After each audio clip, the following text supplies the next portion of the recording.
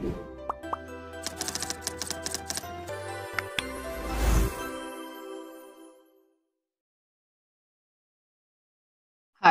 So today I'm basically going to discuss about the entrance exam to Delhi School of Economics for MA Economics course. मेरे पास बहुत सारी queries आई बच्चों की because there is no syllabus which is issued by Delhi School of Economics. So at times it becomes very difficult to mentally analyze कि कहाँ से शुरू करें, कब शुरू करें और किस तरीके से शुरू करें. So I'm going to answer these three questions. And ideal time can not be defined कि किस आपको कितना टाइम लगेगा एक प्रिपरेशन के लिए. But for an average person, I think it should take somewhere around 9 months to 12 months of preparation. आपके 5 main subjects हैं जिसकी आपने तैयारी करनी होगी. स्टैटिस्टिक्स एंड प्रोबेबिलिटी एक सब्जेक्ट है, मैथमेटिक्स दूसरा है, माइक्रो इकोनॉमिक्स तीसरा सब्जेक्ट है, मैक्रो इकोनॉमिक्स फोर्थ सब्जेक्ट है, एंड इकोनोमेट्रिक्स अलग एक और सब्जेक्ट है. दिल्ली स्कूल ऑफ इकोनॉमिक्स में इकोनोमेट्रिक्स के बहुत सारे क्वेश्चंस नहीं पूछे जाते, लेकिन still there can be questions, so you have to prepare. And also game theory. सो हम शुरू करते हैं कि जो ये 10 to 12 मंथ्स का पीरियड है वो आप किस तरीके से डिवाइड कर सकते हो, और बीच में मैं आपको थोड़े से इंपॉर्टेंट टॉपिक्स भी बताऊंगी और कुछ टिप्स भी दूंगी. सो I as per me my personal opinion is कि आप स्टैटिस्टिक्स एंड प्रोबेबिलिटी से शुरू करें, because this is a subject which is independent of other subjects. And to begin with सबसे पहले बिल्कुल अपने बेसिक्स से स्टार्ट कीजिए. अपने अंडर ग्रेजुएशन की आप रीडिंग्स को पढ़िए, और उसमें वेरी इंपॉर्टेंट है कि आप जो हैं distributions and geometric distribution and normal distribution की तैयारी बहुत अच्छे से करें. Conditional probability is again a very important topic that you should be thorough with. अपनी एनसीईआरटी से परमिटेशन एंड कॉम्बिनेशंस अगेन दोबारा रिवाइज करके बहुत अच्छे से प्रिपेयर कीजिए. And I think 1 to 1.5 month का preparation for statistics and probability should be a good time for you to cover up the important topics. Now very important thing here is कि आप last year के DSC के questions जरूर देखें. जब वो 5-6 years के आप क्वेश्चंस देखोगे तो आपको आइडिया हो जाएगा कि किस तरीके के क्वेश्चंस पूछे जाते हैं, एंड देखने के साथ साथ उन्हें सॉल्व भी करना है ईच. इनफैक्ट जब आप किसी भी सब्जेक्ट की तैयारी करेंगे तो don't just leave the readings without doing the backside questions. The questions at the back of every lesson has to be done, because that is the only secret to be able to grasp the topic or concept, that you have to do it. अपने हाथों से करिए उसको. Then statistics and probability करने के बाद I think the next subject that you should lay your hands on is mathematics, because आप अगर माइक्रो करते हैं तो वो मैथ्स के कॉन्सेप्ट रिवाइज किए बिना it's not going to help you. So mathematics में बेसिकली आपका calculus and optimisation is a very very important topic. अगर आपने अपना यूजी में मैथ्स को एज अ ऑप्शनल सब्जेक्ट लिया है तो बहुत अच्छा है, आप अपनी रीडिंग्स रिवाइज कर सकते हैं.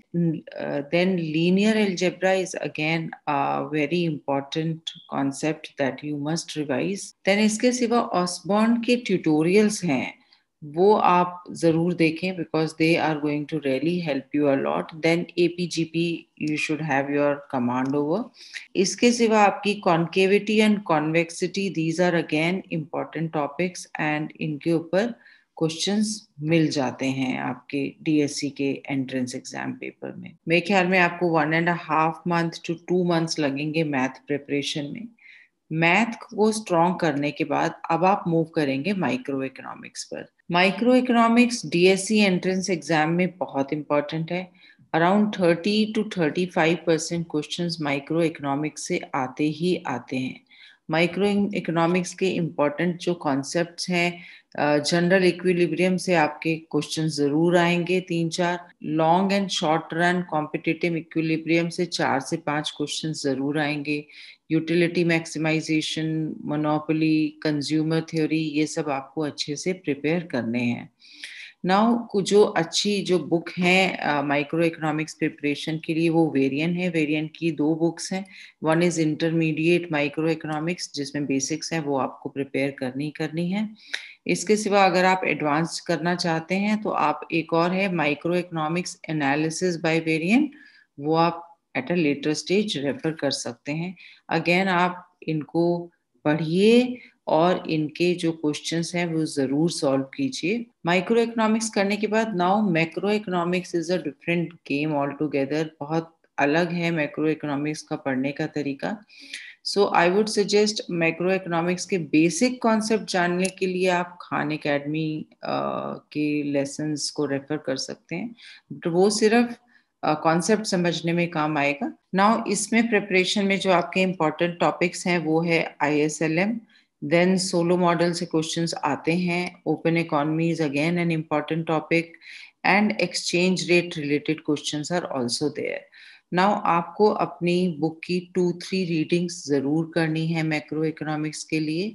जितना आप उसको पढ़ते जाएंगे उतना वो स्टार्टिंग में आपको क्लियर होता चला जाएगा। Do not leave any concept, any line, you have to read it like a story book. Econometrics जो सब्जेक्ट है वो DSE का बहुत फेवरेट सब्जेक्ट नहीं है। उसमें से बहुत ज्यादा क्वेश्चंस आपको नहीं मिलेंगे क्वेश्चन पेपर में। इकोनोमेट्रिक्स की यू कैन रेफर अपना UG की रीडिंग। इसके सिवा एक इम्पॉर्टेंट बुक है इकोनोमेट्रिक्स की बाय दामोदर गुजराती, वो आप पढ़ लीजिए, उससे आपका प्रिपरेशन हो जाएगा। कुछ क्वेश्चंस आपके गेम थ्योरी से भी आएंगे।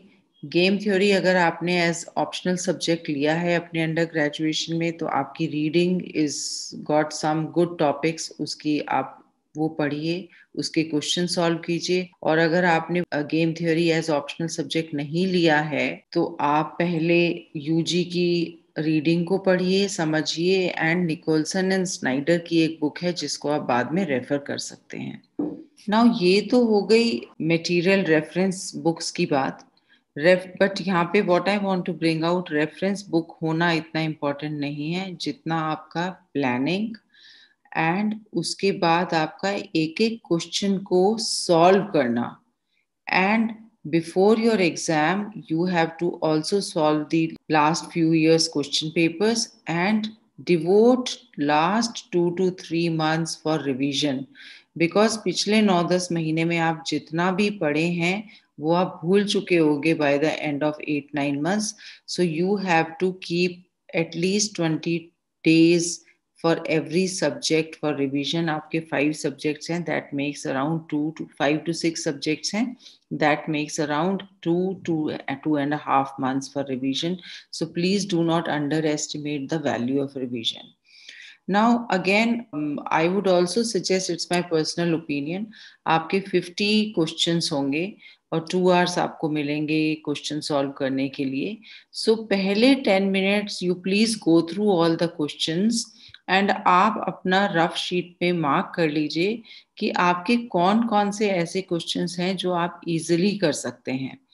So first, in first half an hour, you try to do those 20 to 25 questions जो आप easily कर सकते हैं, so that by the time you come to the medium difficulty level questions, आपका confidence level थोड़ा सा boost हो चुका होगा, and then you can lay your hands on the questions which you find that you need to devote some time on. Also, the cutoff is generally 115 marks. तो अगर 115 number लाने हैं तो आप 35 क्वेश्चंस भी अटेम्प्ट करते हैं, एंड लेट्स अज्यूम दैट उन 35 क्वेश्चंस में से आपने 31 to 32 क्वेश्चंस करेक्ट कर दिए हैं, एक्यूरेट कर दिए हैं, so you will easily be able to get 120 marks and you are at DSE.